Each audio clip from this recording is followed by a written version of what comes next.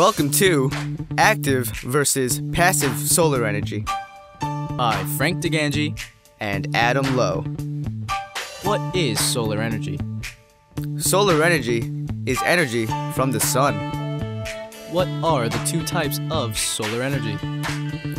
Active solar energy and Passive solar energy.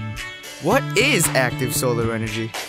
Active solar energy is energy absorbed in solar panels or solar cells from the sun and stored for later usage, which then converts into heat for homes. Nice. Well, what is passive solar energy?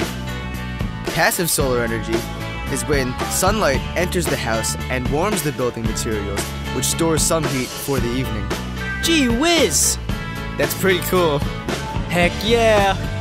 So, which one is better? You decide. Tweet your response. #mhsapes. Thanks for watching.